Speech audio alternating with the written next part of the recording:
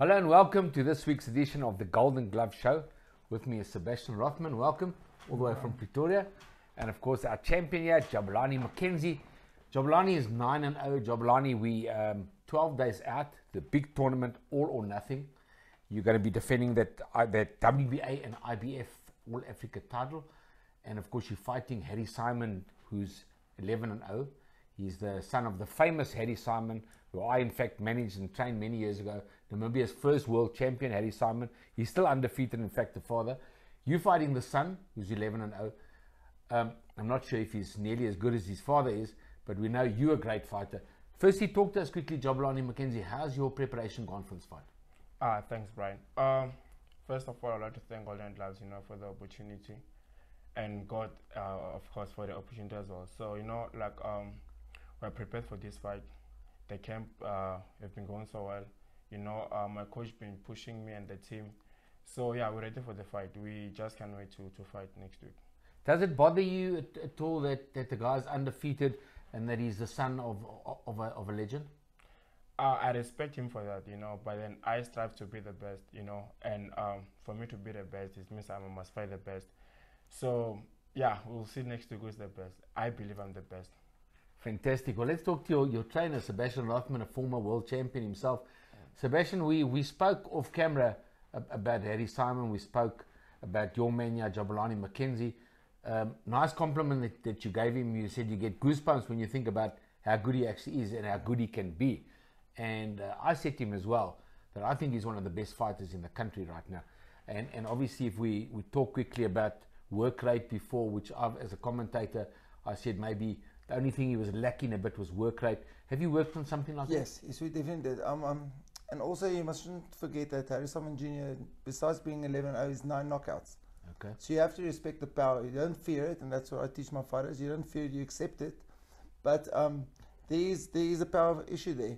To dominate this guy, we can't just slug it out. So you have to have first boxing skills, which I truly believe Jabulani has.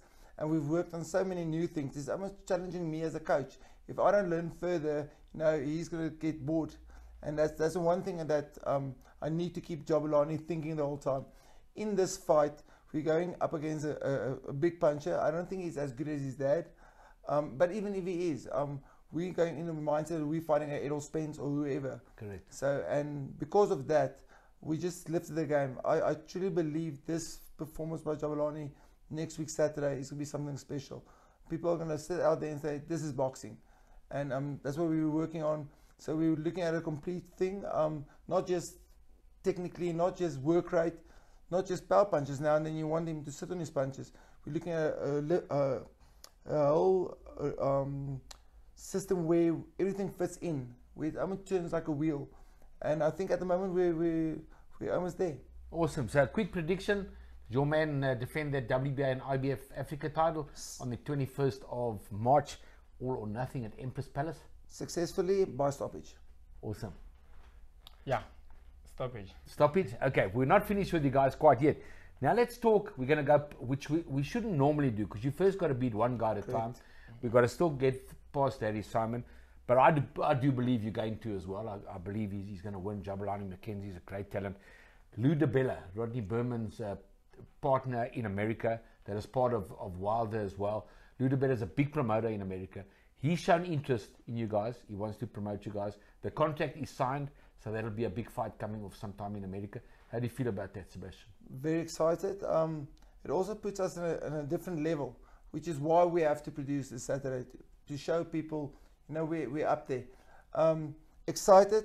It's going to be challenging. Remember, we also, with the African kids, when you go overseas in Europe or in the States or wherever, it's a total different surrounding, where you live, what you eat before fight or stuff like that. So it's going to be a learning experience, but I think my man, he's going to enjoy it, I think. Awesome. Well, good luck for the 21st of March. Good luck, Jabulani. Last question to both of you. Is the work rate up? Yes, for sure. Up. Are you going to up the work rate in this fight? Yeah, very up. Because you're a brilliant fighter. Obviously, just a bit more work rate and you'll have it all together.